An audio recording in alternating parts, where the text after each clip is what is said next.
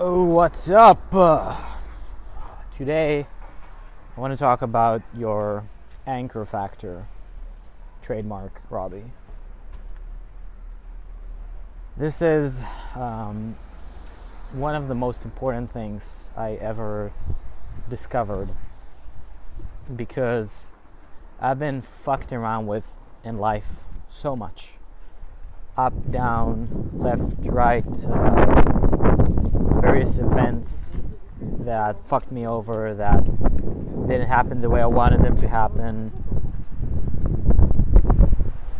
I've been kicked around, I've been inspired in all the wrong ways, and I've been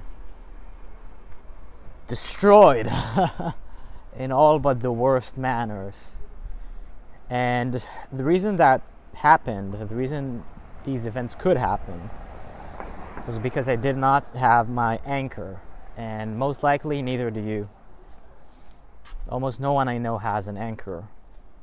Now, what is an anchor factor? The anchor factor is the one thing in your life that never changes. That you could be happy, sad, stressed, good things could be happening, bad things could be happening.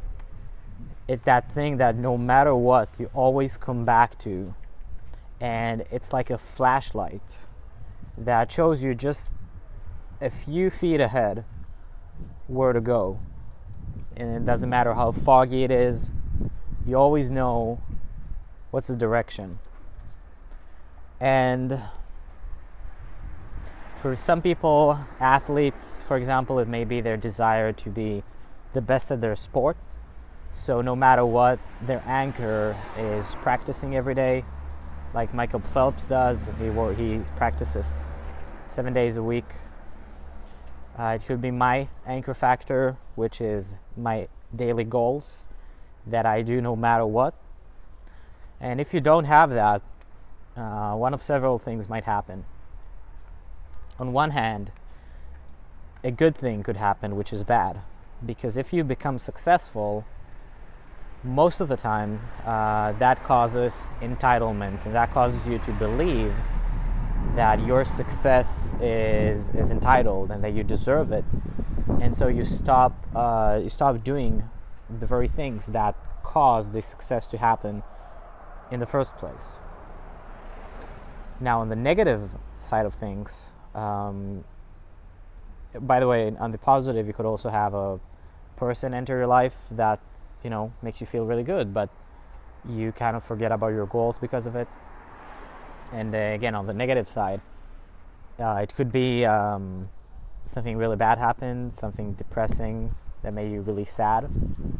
It could be something just stressful as fuck, that you're so stressed you can't even manage yourself. And when you don't have that anchor factor, you tend to get into these problems or these victories and lose yourself in them, and you wake up only weeks or months or years later realizing how much time you just wasted and how much progress you just lost. Like I said, I've been through some pretty damn tough shit, and if I did not have my anchor factor, that thing which I could always go back to, the stress would have just killed me. Like, I'm not even kidding, I would just be dead or something. Because when you're under so much pressure, either sadness or even pressure to be happy, sometimes the pressure is up. It's like, yeah, stop, you can rest, it's fine, you deserve it, focus on me, stuff like that. If I did not have my anchor factor, I'd be done. There wouldn't be a video right now, and much less progress towards my dreams. So you have to make sure that you have that one thing in your life that no matter how good it gets or how bad it gets, keeps you anchored, and that you can repeatedly do every day. It's that one factor that amidst all the chaos, it's one constant that never changes. So it doesn't matter if you have a good day or a bad day or a stressed day or whatever, you just do it every day. And that way you guarantee progress. That's why I stress so much in my videos that I do my daily habits, because that's my anchor. You know, somebody else might try to promote another anchor, and I'm like, look, it doesn't matter if I'm depressed, I still get better. It doesn't matter if I'm sad, I get better. It doesn't matter if it's a stressing time, I get better. It doesn't matter if I win, I keep getting better. It's because I have that anchor factor. It's because I have that thing where I always go back to it, and the life sort of turns into the background. Does that make sense? Your life goes to the background, so everything that happens in life, it's secondary, and the main thing is always the anchor. So as your life gets better and better, you stay humble and you keep doing what makes your life get better and better, and that way it doesn't stop. I believe that this is probably the biggest reason that most people give up in life, and most people just end up becoming mediocre and stopping, is that they all once had a dream, but they tried, you know, they failed, maybe it didn't work out, maybe people telling them, you know, to stop got to them. Either way, they did not have that anchor, that thing where they're like, I'm going to keep doing this till I'm fucking dead. And if you don't have that, if you right now can't point to that thing, that anchor where you're like, this is my fucking anchor, I go back to this thing every single day and I'm not going to stop no matter what. If you don't have that, I feel sorry for you, because it means that when a storm comes, and it will, could be a good storm, could be a bad storm, you're not going to make it, because you won't be able to throw the anchor down, say fuck no, I'm sticking right here, and it's going to drag you. And then, you know, in good times your priorities change to laziness, in bad times your priorities change to fixing the problem, and it basically you live more in reactiveness than in actual proactiveness. And that's why everybody gets mediocre lives, because all their efforts are basically divided into all directions. So a bit of the good, a bit of the bad, a bit of the lazy, a bit of the active, and then what you get just average. You get nothing. So it doesn't work that way. You know, you want to go big, you need to be single-minded, focused on one thing, on growth.